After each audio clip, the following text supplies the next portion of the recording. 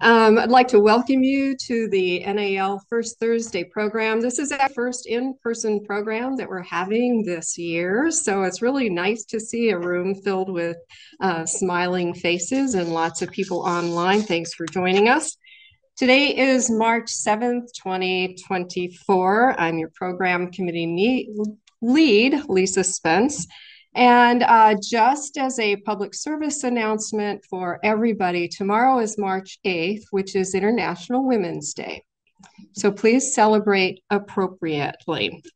I'll also want to let you know, as a public service announcement, that we will be having a spring social for NAL members and your guests on Wednesday, April 17th. Tickets are already available on the NAL website, as is all of the information about the agenda for the evening and our speaker. And I'm not going to say any more. I'm going to make you go to the website to see who that's going to be. So we have a little bit of a different kind of program today. And it's a really very, very special program. We have several special guests who are joining us today. We're going to hear from one of our very own, Norm Chaffee. He's on his way here. Trust me, he's on his way here. But we wanted to go ahead and get started. So he's going to share some stories. Hopefully he'll share some stories that won't embarrass anybody in the room or online. But he'll be sharing some stories about his career and more especially about some of the work that he has done with education outreach. So prior to that, that did. There we go. All right. And at this point in time, I want to introduce Mr. James Loftus. And if that name sounds familiar to you, some of you who were around during the Apollo program and for years after that, his father was a longtime employee at the Johnson Space Center. I'm not going to tell you a whole lot about him. I'm going to leave that to Mr. Loftus to share with you. And ordinarily, I would provide a bio for our speaker, and he started to tell me all about himself, and I had several different thoughts. One was, dadgum, this guy can't keep a job. And the other one was like, when I grow up, I want to be him, because it all sounded very, very fascinating. So I'm going to let him tell you all about that. And he does have a presentation for us today.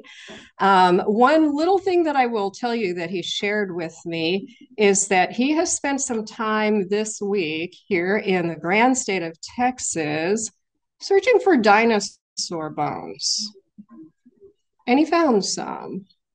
Not only did he find some, but one of the bones that they found had some soft material, which they are now doing some DNA processing on.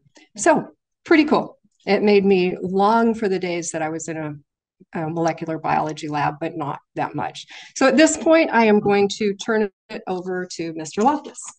Thank you very much.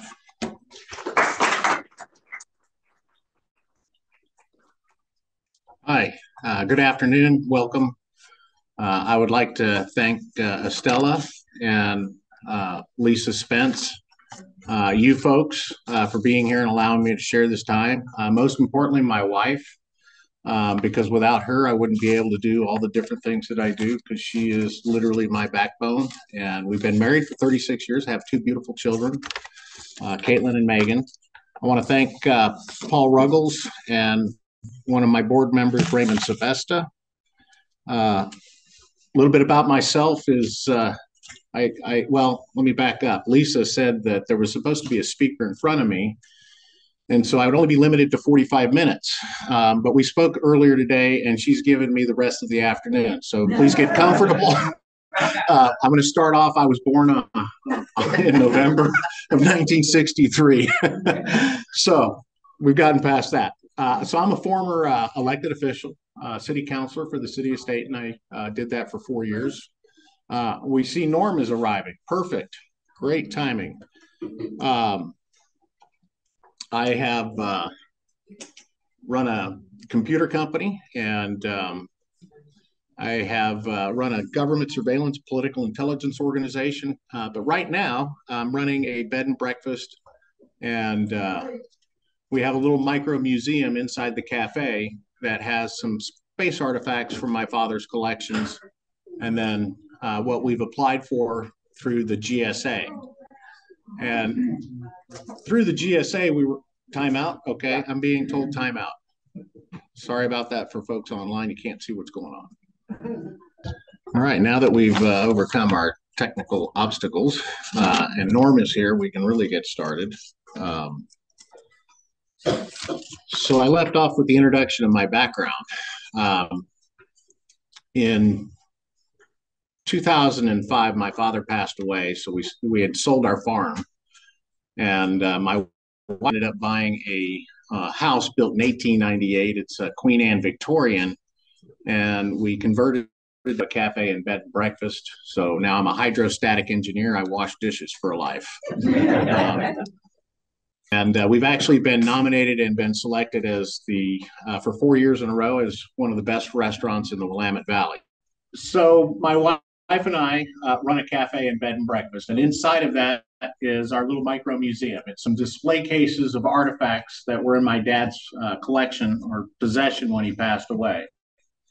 Since then, we're a 501c3. We were able to apply for different NASA artifacts. So Norm Chaffee was instrumental in getting us an RD-4100 rocket engine. So we have that. It's something that's small. It's portable. I can let it, the kids' hands. So that's one of the things that we do. We actually have hands-on exciting tales that Norm has shared with these students. And then we were also awarded a pair of lunar excursion over. James, Peggy's late husband, was instrumental in helping us get those boots. So we're grateful for that, and that's why we're here. She gave me the name of the person for Oregon that was heading it up, and so I called her up and I said, "Listen, I know this is not a sanctioned event, but it's a unique opportunity." And she said yes, and so I called the superintendents of all these schools, and I set up a Square account. And I actually negotiated a 65% off gate ticket price at Space Center Houston, which kind of surprised Norm because he only gets 50%. Like, I'm gonna hire you the next time I buy a new car. So our mission kind of shifted a little bit. We'll call it mission creep here. So we contacted Norm back and said, Norm, we have over 270 students. So I called Norm and I said, Norm, if I were to give you a schedule, would you help put the 270 students through there if I got you some help? And if anybody knows Norm, he will teach you, even if you're old, you can learn something from this. And that is that when somebody comes and asks you a question, your answer should always be yes, regardless of the outcome, but then say, can I have some time to think about the resources I'll need to pull it off? Because that gives you an out, because you can put it back on the other guy, go, that's too expensive, I can't afford it. So I learned that from Norm. So Norm says, let me see what I can do. In the meantime, I called Philip Butler, and Philip was a graduate of the West Albany High School in Albany, Oregon, and was a classmate of my wife. And so he was also the chief of flight crew simulation software engineer. I probably don't have the title correct, but he also was able to participate. And I didn't realize that I had set this on timing. So you can see Robert Phillips with the Bend team on the screen here, and you can see Norm here at the Rocket Park. So after we had pulled this off, which quite frankly was a miracle, I called up Norm and sorry, I'm trying to get this to go back. I called up Norm and I said, Norm, I got like $3,500 left in my account that I didn't have when we started. I'd like to write a grant and create a program called the Rural Schools Education Initiative.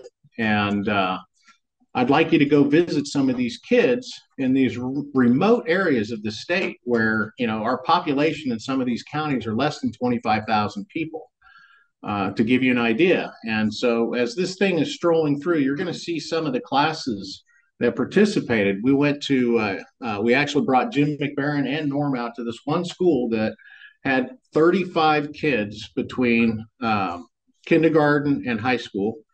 This is Neil Hutchinson on the right. You can see, let me go back. That's James and Peggy McBaron. That's my wife next to me. And the gentleman on the other side from Neil is Congressman Denny Smith, who's on our board of directors. So I thought I'd bring that up because I didn't take very many pictures. I was more focused on talking with the kids and making sure we got things scheduled out. So in 2018, we created the Rural Schools Education Initiative, and we got the sponsorship necessary. And Norm graciously agreed to spend 2 weeks of his time, and we went to different communities. Is there any way to get this to pause? No, there's not. Okay. Sorry, folks, for in the background, you're going to see these slides going back and forth. So we scheduled over the 2 weeks. We drove about 1,900 miles.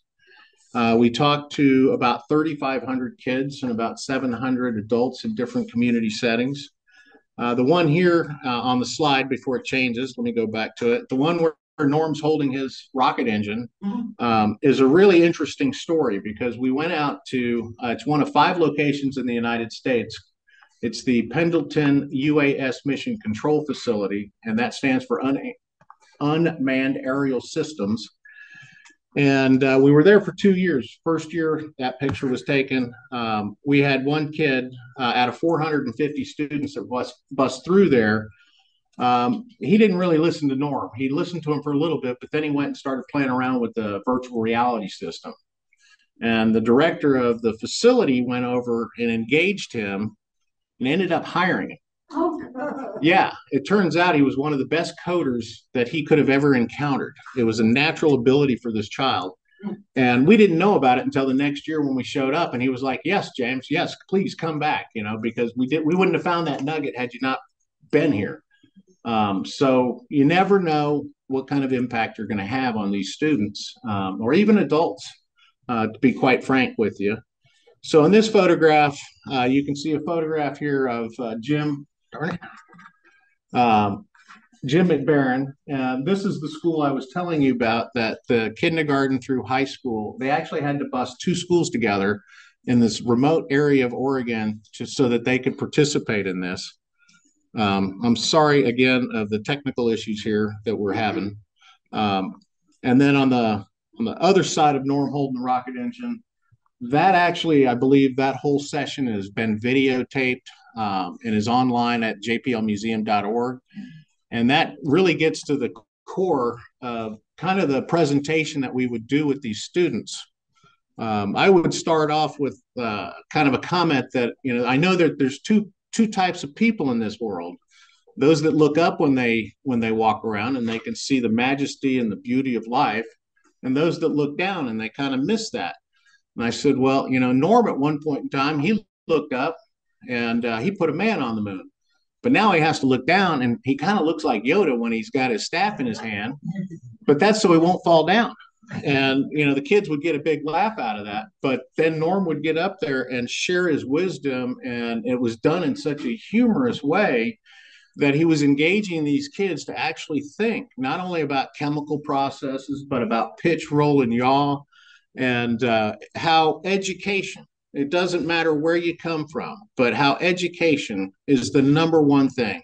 That if you can teach yourself how to learn, and you can learn how to learn, then you have the sky's the limit.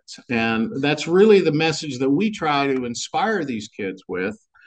Jim was very much the same way, only he would use humor about how many times he almost got killed being a test subject for my father, not only for my father, but for the Air Force. And it was very humorous. And with Jim's message, it was an incredible message because I don't know if many of you are familiar with this story, but when they were doing the full fuel mock-up for John Glenn for his orbital flight, when he was getting out of it, it ripped. And so Jim took the initiative to hand it to an astronaut, send it to Ohio, called the Ohio State Police, had him meet the astronaut so they could accompany it to the facility, called the director of the facility, woke him up, got a seamstress down there, and they fixed the system or the suit, flew it back to Florida for pre-flight authorization. Then there's a manager's meeting, and I'm sorry, I forget the Polish engineer's name, so you'll have to forgive me. But he calls together the meeting, and they get to Jim in the flight suit, and the manager goes, "I should have you arrested." And Jim's in shock. And so he dismisses everyone out of the meeting, and he goes, "James, you took a classified garment off campus without my consent. And that's a violation of the National Secrets Act." He says, "If you would have asked for my permission, I would be giving you an accreditation for this. You saved the mission and you saved my butt. But I can't have 44 cowboys out there doing that kind of stuff." So he was trying to make a point to everybody in the meeting, not just James. But so James tried to share with you, make a decision. Decisions have consequences. Be ready to live up to it and take responsibility. So we try to share that with folks. This is, again, fast forwarding a little bit. So the second year that we took Norm up, we're driving around out in the middle of nowhere, covering some beautiful territory. I took them out to Crater Lake National Park. And if you guys haven't ever been there, I suggest you go there. It's one of the most beautiful places on the planet. And so we went out there, and I'm going to leave that alone for a second. We ended up at Kingsley Air Force Base, and then at Kingsley High School. And we did our presentation to about, I want to say it was close to 35, 40 aerospace engineers in high school. They actually have a 4-year high school aerospace engineering degree at Kingsley High School. Wow. Yeah. And they're prepping them to go right into Kingsley Airfield.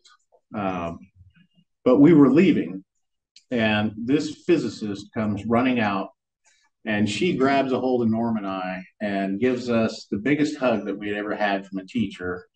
And she says, "I was going to lose 2 of my best and brightest students. And until you came in here and actually told them what it's going to take, they were going to give up. But now they know, and now they have a mission." And that was a huge honor to be able to. And she goes, "Who paid for this? Who put this together?" And I said, "It was just kind of on the whim." And we were able to raise money from Pacific Corps and some other corporate sponsors, and they really are interested in education and outreach. So that's one of the successes that I would say that we had. I kind of lost track with my PowerPoint slide being out of order. So we're getting there. I'm trying to get it. So while we're out driving around out in the middle of nowhere, Oregon, I asked him, is there any way that we could put together some kind of like once a month? Well, actually, Norm brought up that when he was an education director, he had his own little television broadcast studio, and that they would broadcast to different schools, similar to how we're doing Zoom meetings nowadays. And so I had Norm introduce me over to Space Center Houston, and they have a NASA-approved curriculum, and they have a NASA presenter. And so we wrote a couple of grants to fund what we call our radios program. You know how NASA likes their acronyms, right? And this is retro for the name. Radio stands for Remote and Distant Interactive Online Sessions. And so the idea is that the different smaller schools would log in, and then they would be able to participate with a NASA presenter. And we're going to cycle through to that photograph here. So on the upper side over here on your left, you can see the NASA presenter in the corner, and then the different schools at this in this particular session. And in the lower corner, Norm had invited me to participate. I should say Norm and Anita Gale. Give her credit, because the year before we were talking, and she actually helped me sponsor a group of kids to Florida for the international competition that they held in Florida. And then the next year, they invited me to come up as I guess, a judge, an observer. And I learned so much about just interaction with the kids and the environment, and then what they were trying to do, that hopefully over time we'll be able to get some recruits, because robotics is the next wave. We see these kids that are, they're in third grade now, building little robots that go around on a little Lego platform. And that's just amazing to me. So we're hoping to, bring more and more of these types of opportunities. I kind of look at it, there's an ocean of resources here at Johnson Space Center, but there's not enough pipelines going out into the other areas of the nation trying to deliver this educational content. So I kind of would like to say it that way, because it kind of gives you a visual representation. Maybe I should, since we're in Texas, say it, you guys have the oil reservoir here. We just need to pump the oil out to get these kids engaged. And I truly believe that it's the generation that's right here, right now, that's going to be able to occupy another planet. And it's going to be because of people like Norm that gave them the inspiration, people like James McBarron, who protected them, because if you think about a spacesuit, it literally is your cocoon, it's your Earth. And we need to share that knowledge with this next generation. So our radios program was created to try to provide these unique educational opportunities where they can actually engage with the presenter. And Norm was kind enough to actually do a cameo. And so whenever you can get a retired NASA Alumni League member to come over and do a cameo on these broadcasts, you really see the engagement of these kids. It's like, before they're kind of playing off on the side or asking questions that maybe not have any relevance to the topic, but then all of a sudden this cameo person walks onto the screen and everybody gets really serious about the questions that they want to ask. So we've been very fortunate to be able to provide these opportunities, to have James McBarron and Peggy come up. That was pretty hard. We were about halfway into our rural schools education program, and we were out in Baker City, Oregon. That type of thing, doing a little writing about it, and so that's been a wonderful thing. The other thing is that I love to go talk, and no one can ever find somebody who could come and say, "Norm, could you?" I'd say yes, because I love to do that. And once I run out of talking about Norm Chappie things, I talk about Texas A&M, and they're important topics from our part of the country. I love learning with kids. I can learn well all by myself, but it's so much more fun working with a group of kids and asking them to, here, you read this set of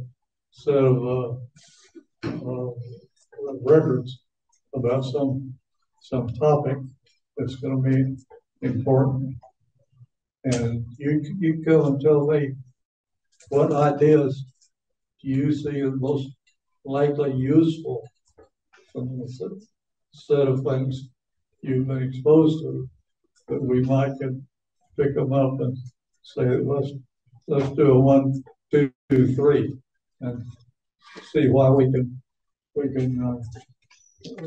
classify that way. So, yeah, I love to do that.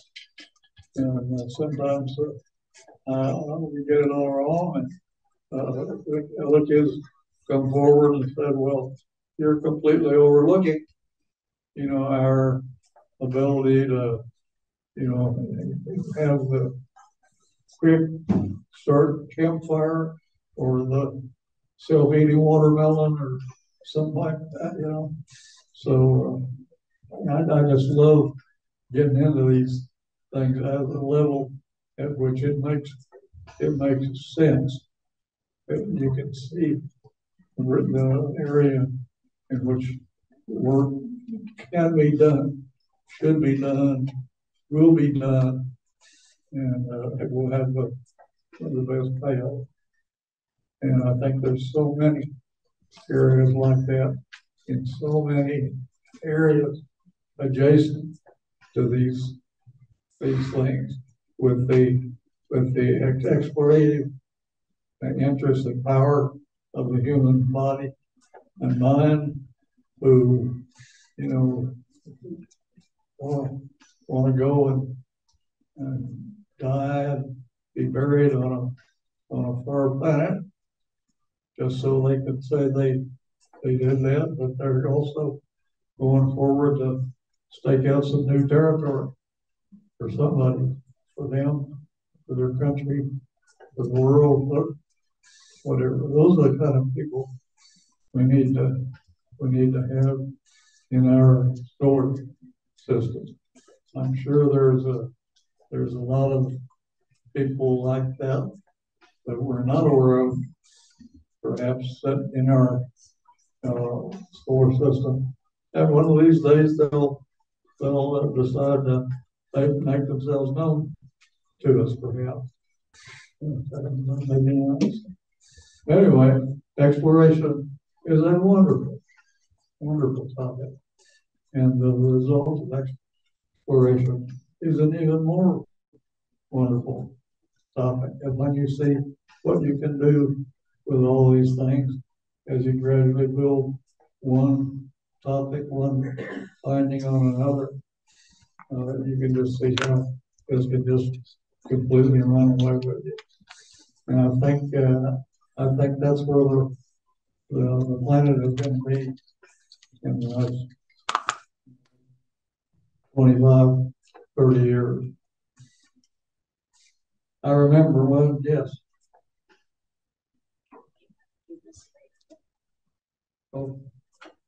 Oh, yeah, I've got some handouts. One of the space settlement design competitions that we ran, on the order of 20 years ago, was a trackless train that roamed.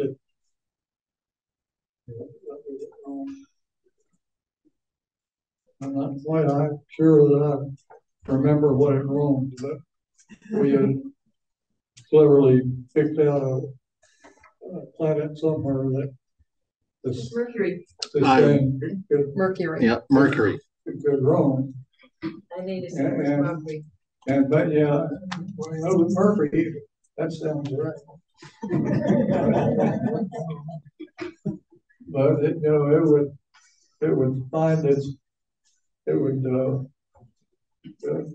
do forward surveys, see what looked interesting, what was promising, what fit in with something that was going, and then lay out rough planning for activities like that, the likes of which no human had ever considered possible. And I remember this train that had no track, but it had a solar power system, and it had a large population because we were exploring a fairly large planetary body in the middle solar system. But you can, in order you can keep this thing under a study spot, and you could predict the study spot, it would take with a minimum of hour run, take you another 100 miles the next day and provide you the energy to live and cook and bathe and things like that. Well, that was just came out of one like 6 or 8 months. Looking your ideas out of the heads and then sending off working groups to come on, make it more interesting, more reasonable, throw out the stuff that's not reasonable, that kind of thing. Those kind of things need to be part of every youngster's future. And even if it turns out, oh my God, I couldn't stand it, I want to try more oil or whatever. At least they've had a chance to take a look at doing something like that and see what it feels like to be successful. Mm-hmm. And that's the thing that's going to contribute to the long-term health and success of the human race and human complex in the solar system.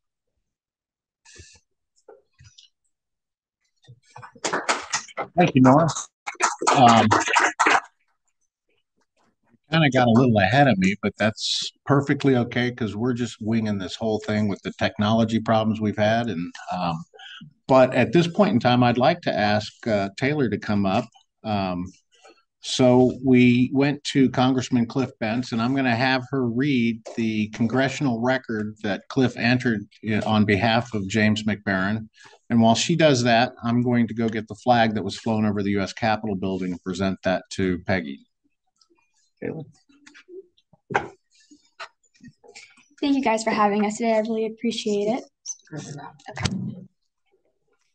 It says, Mr. Speaker, I rise today to honor the memory of the late NASA engineer James McBaron II and to recognize his lifetime achievements and commitment to inspiring countless students in rural Oregon through the Rural Schools Education Initiative.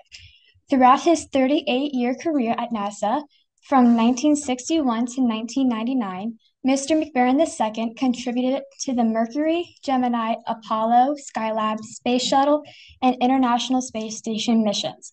He began his career in 1961 as an aerospace technologist with the Crew Equipment Branch, Life Sciences Division, Space Task Group at Langley Field, Virginia. His positions throughout his career included working as the Crew Chief Crew Systems Division, CTSD Chief Engineer for EVA projects, and Spacesuit Systems Manager. He earned numerous prestigious awards for his achievements, including the American Astronautical Society Victor A. Prather Award for Outstanding Contribution in the field of EV protection in the space in 1979, and awarded the Presidential Medal of Freedom by President Nixon in 1971 as a member of the Apollo 13 missions operation team. Mr. McBaron II assisted the promotion of the Rural Schools Education Initiative program in Oregon, which helps bring retired NASA engineers to rural areas in Oregon to share their stories and inspire young students. By sharing his story and experience with Oregon students and community leaders, he inspired hundreds of students to reach their stars and to continue their education and enjoy their work while being successful. On behalf of Oregon's 2nd Congressional District, I ask my colleagues to join me in honoring the life and accomplishments of Mr. James McBaron II.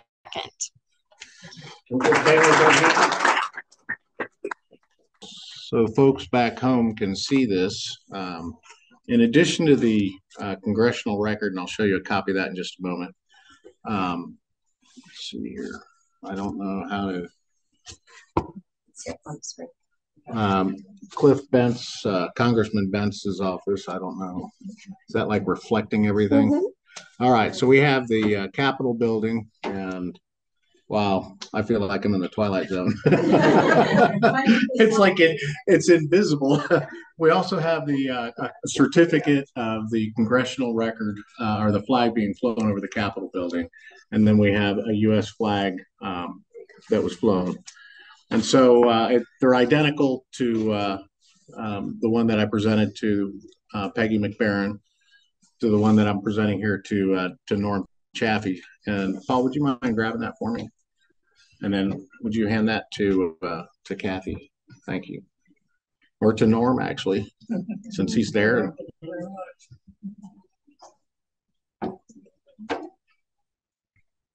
And then I'm going to hand this to you. We're going to get a photograph.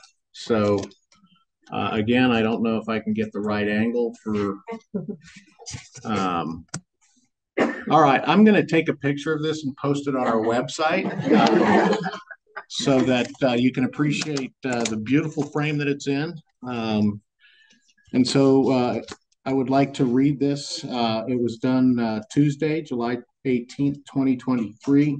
Mr. Speaker, I rise today to honor retired NASA engineer Norman Chaffee and to recognize his achievements and outstanding efforts in inspiring countless rural students across Oregon through the Rural Schools Education Initiative program. Throughout his 37-year career at NASA, Mr. Chaffee held several positions at NASA Johnson Space Center from 1962 to 1998. He contributed to the Mercury program, Gemini, Apollo, Lunar, and Mars Exploration program. Mr. Chaffee has received numerous awards in recognition of his accomplishments, including JSC Engineer of the Year 1987, NASA Exceptional Service Medal of 93 and 1991, a recognition from the state of Texas for his efforts in education outreach, and many more well-deserved awards and citations. Continuing as a devotion to education, Mr. Chaffee has continued to sustain a commitment for education and science, having served as the manager of Space Settlement Design Competition for high school students from 1999 to 2012, and to continue to be a champion for STEM. After retiring in November of 1998, Mr. Chaffee helped to create a unique hands-on experience for students in Oregon. In 2017, he led a personal tour of the NASA's robotic lab at Johnson Space Center in Houston for students competing in the 2017 International Robotics World Championship. Over 250 Oregon high school students participated in this experience. His remarkable work has served to promote science, technology, robotics, engineering, art, math, and medicine, educational opportunities to Oregonians of all ages. On behalf of Oregon's 2nd Congressional District, I ask my colleagues to join me in honoring Mr. Chaffee today. So I ask you folks here today and those out on internet land to honor Norm Chaffee and his dedication to NASA and our community, and to the outreach that he has done in Oregon and everywhere else trying to inspire children. And with that, I'm going to go present this to him.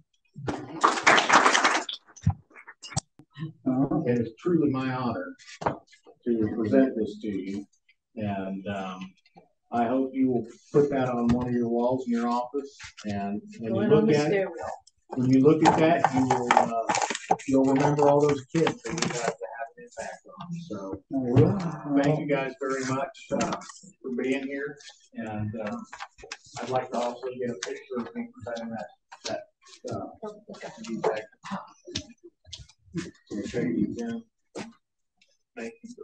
All right. So while this presentation is being done here in the room, I know that people online cannot see it and probably cannot hear it. You were already prepared, but yes, thank you very much. You're welcome. And going to that one schoolhouse. Once Jim's prided. I know. That was quite an experience. I think you really realize how cool really was at that point. They made chili for us. Salad.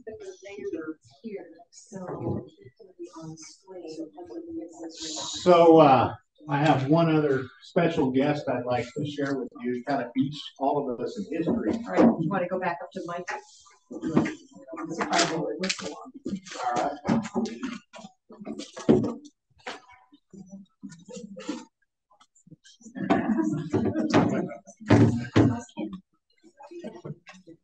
All right, I'm back.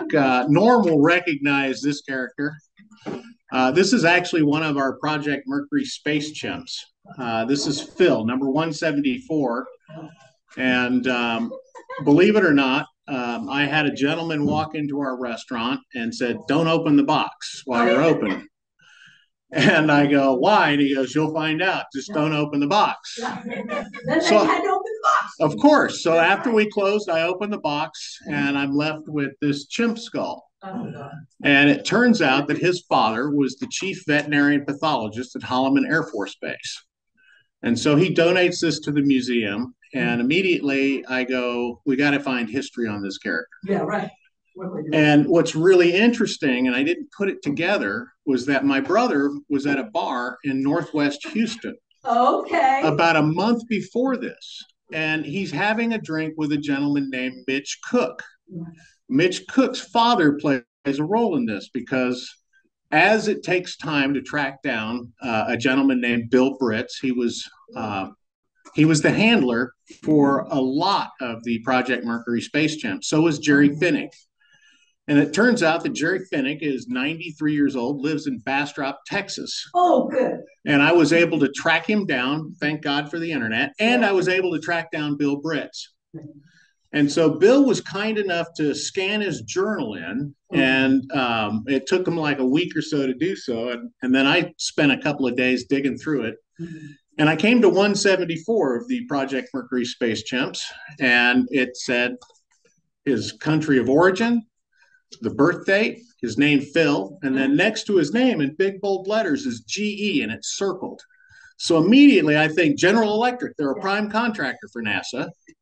And so I call up Bill and I go, Bill, I found Phil. And he goes, whoa, James, slow down. How do you know it's him? And I said, well, the bag says 174 on it, and your journal says that's Phil. And he goes, James, that bag could be a lot number or a shelf location number. Where the heck did you get it from? And I said, well, I made friends with this guy, David Prine. He came in and donated it to the museum. And he goes, well, your provenance is good. I knew his father, Colonel James Prine. He was chief veterinarian pathologist at Holloman Air Force Base. I'm just not convinced.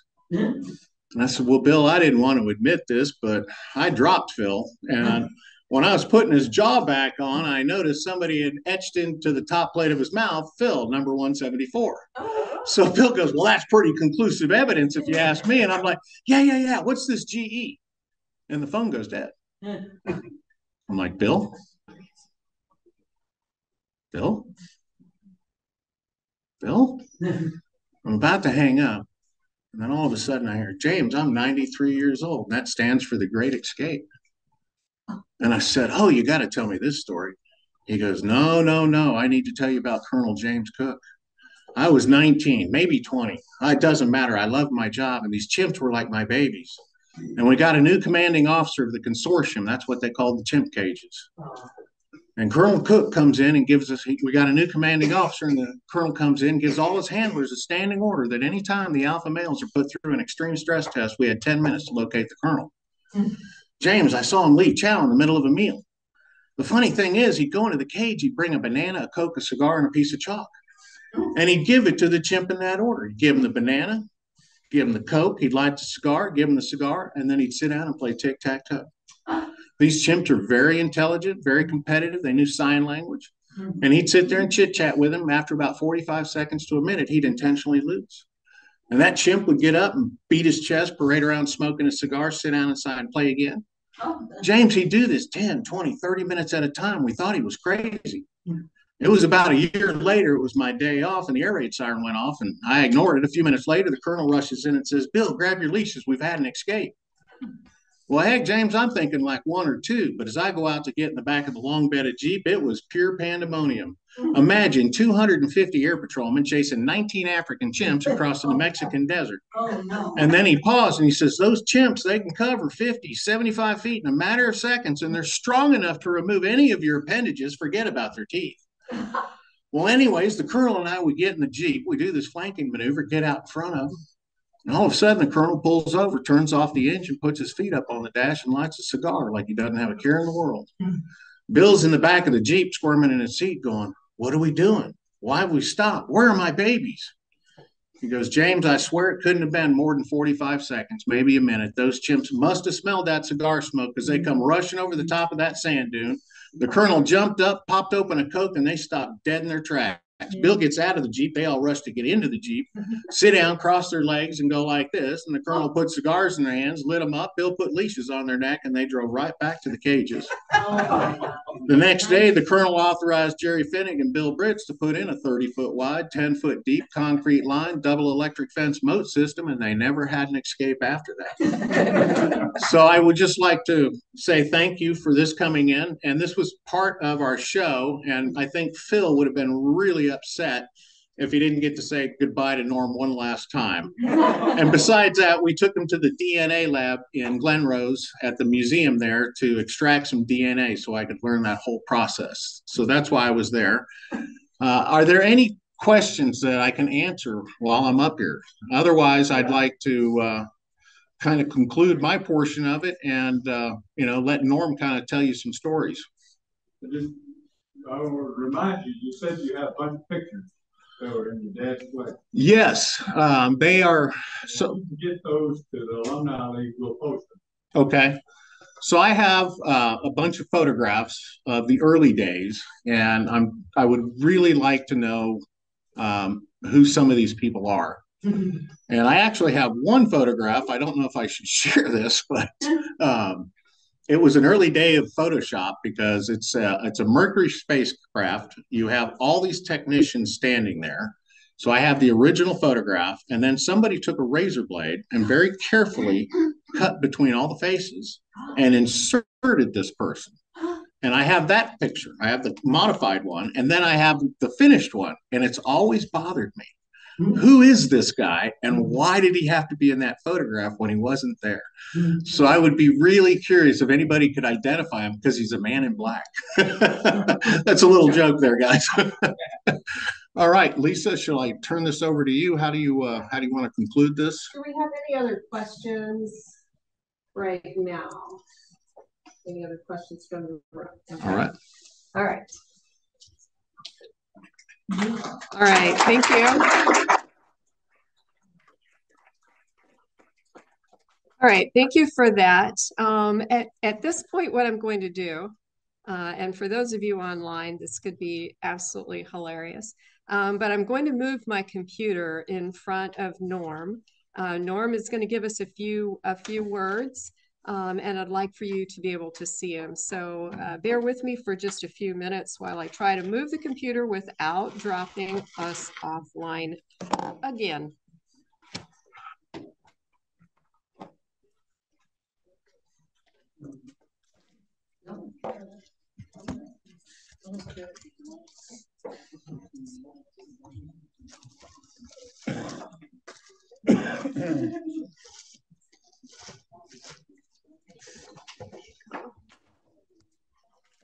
I'm going to try to move this just a little bit so we can see here.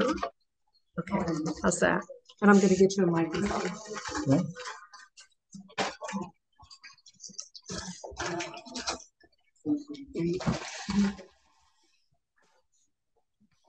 You're the star of the show now. Pardon? Well, I first was going to recognize some of the some of the names that were up there. Yeah. Don Teagard and George Salazar. Yeah, go ahead and hold the mic real Bob close. Brown. There's an interesting and very accomplished name I see on the second row there, Elena Merring. She is an outstanding nuclear engineer. Are you familiar with Elena Merring? Yes. No, I'm still on. Right under Xavier's phone. I've got to call her up and tell her that she's on your honors list here. So She's actually watching. She can see oh, it. she is. She's watching you right now. Okay. You just can't see her. Okay, baby. Well, I know you've got a big grin on your face, and when all this is over and we're subject to less oversight, maybe we can both have a grin on our face with a little bit of booze or something that will make some sense. But no, I've got to tell you that I quit drinking a number of years ago, and I got to my quota and stopped, and then James brought me out of retirement, and I moved the peg one more spot, and then decided I'd better quit. So I am still quit. So Okay, did you want to talk about your past?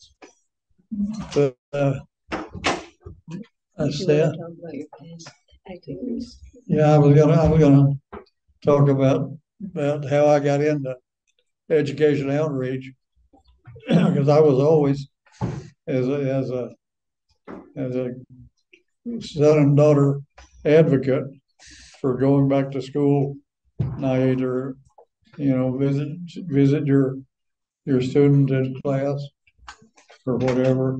I would never miss one of those sessions unless I was going to be out of town on a very important piece of business or something like that.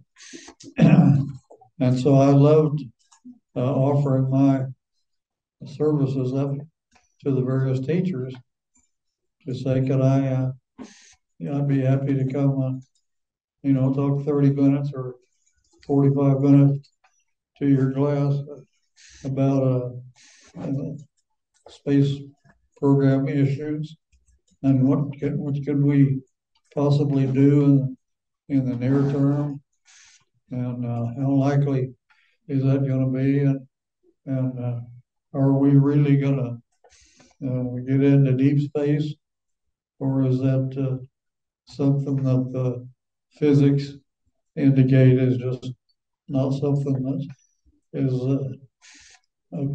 up our way? And I still don't know what the answer to those are, but yeah, it's fun to dream. It's fun to dream.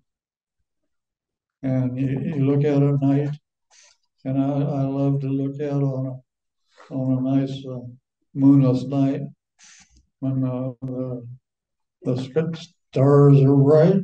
That's blah, blah, blah, blah. Whatever the words are. Deep in the heart of Texas. You can see some really, really nice sky settings in Texas during most parts of the year, and I just look to go try to find my friends, some of the groupings of stars whose names I have to go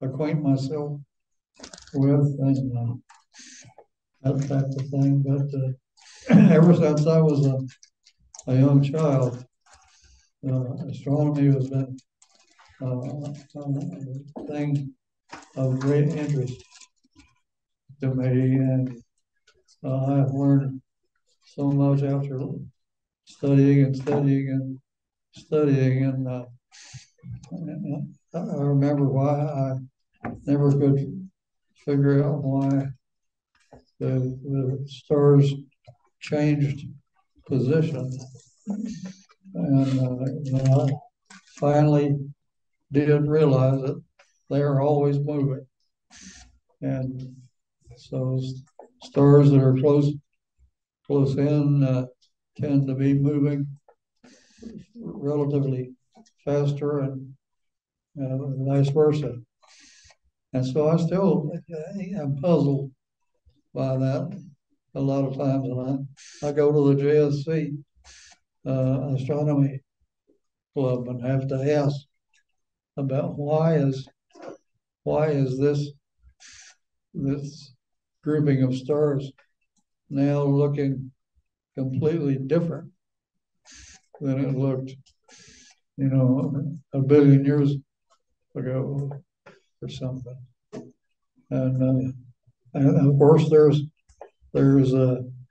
real answers to those kind of things. But yeah, I'm a person who is a why thing, and I encourage my kids to, do you know why you put soda pop and some what's the one with Mentos. with Mentos. Mentos. Mentos. yeah, Mentos, something like that. You get a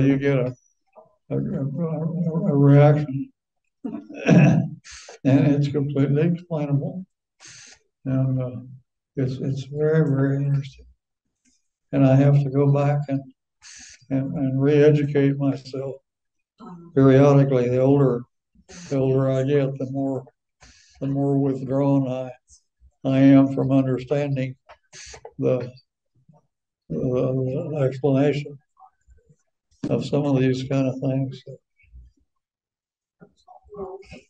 I remember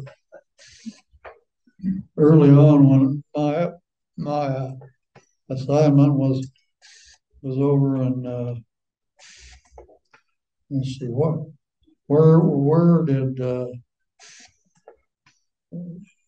Alec Blind have his office? Over on Telephone Road or something in the very early days? Anybody? Oh, that was Gulf Gate Mall. Huh? That was NASA's headquarters was Gulf Gate Mall. What is currently Gulf Gate Close Mall. to a telephone room. Yeah. Yeah, okay. Well, they had but the NASA headquarters was not at Sorry. Gulf Gate Mall. It was down in a little park, someplace like that. Anyway, whatever. I have forgotten many more blades of grass than I have addressed in the last year. So, and I have enjoyed every one of them. I enjoy life.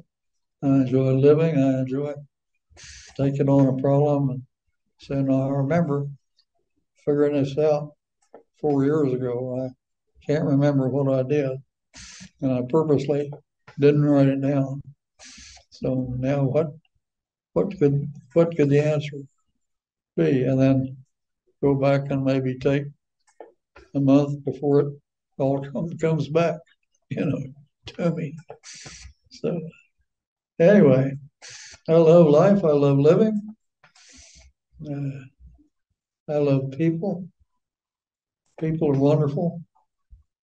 They're come in almost never-ending variety. Each of them is a real treat to be with, and you have to learn to listen a whole lot more than you talk. I know, as fascinating as I seem to be,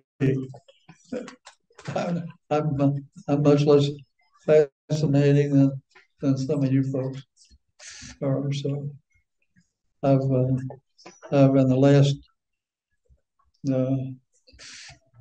month sent my grandson off to the Naval Air War College up in Rhode Island. I guess Pawtucket or something like that. He wants to be a naval fighter pilot, and apparently he's doing well, and I'm really proud of him because he is a snap judgment type guy. He can think through a problem, and the first thing that seems even likely as a probable solution, he can latch on to that, and he'll have green monkeys and purple monkeys and lightning bolts and going all over until he's worked out why it's the way it is. But bless his heart, that's the way it is, and he does give up when he can't figure it out. So. I want you to bring the flag up so everybody can see it. The flag, come in up so they can see the other side. So, I'll hold it like for you. Yeah. Okay, show the flag so everybody can see it. Put it Oh, in front of okay. it. There we are. Now turn it to the other side. And I greatly appreciate this award.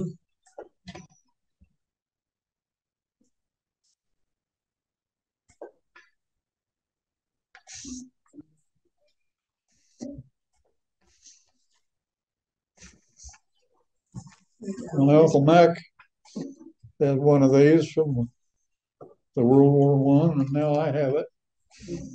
And my dad has one of these from World War II, and now I have it. And and I'm going to keep this one. Now you have your own. Yeah.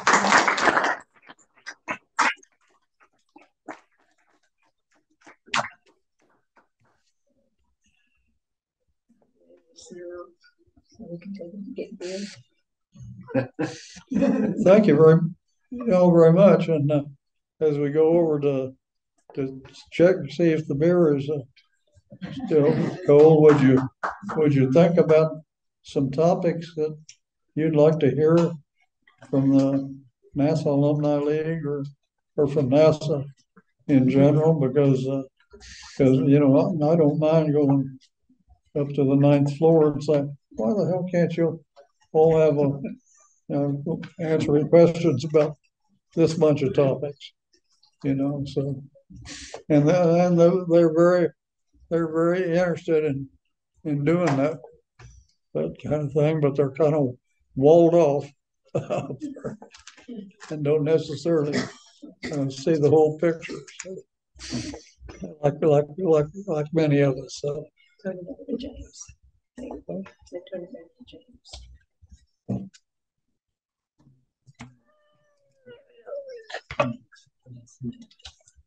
Well, like to apologize for the technical failure on the slide, but I also want to say that's completely my responsibility.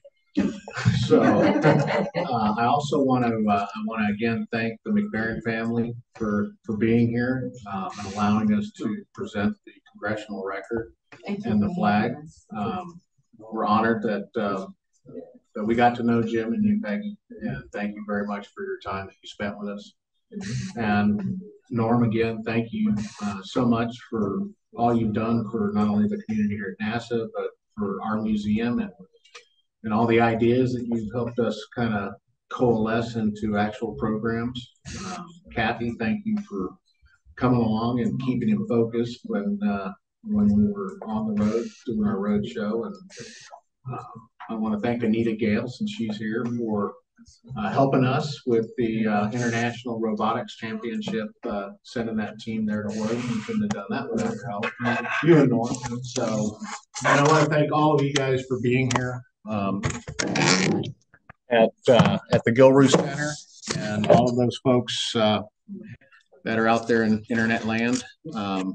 Thank you so much. I hope that we've kind of shared a little bit about our mission, a little bit about our accomplishments, and that our main purpose here today was just to simply acknowledge Norm and James McBaron and their contribution to mankind. So I'm going to turn this now over to Ms. Spence.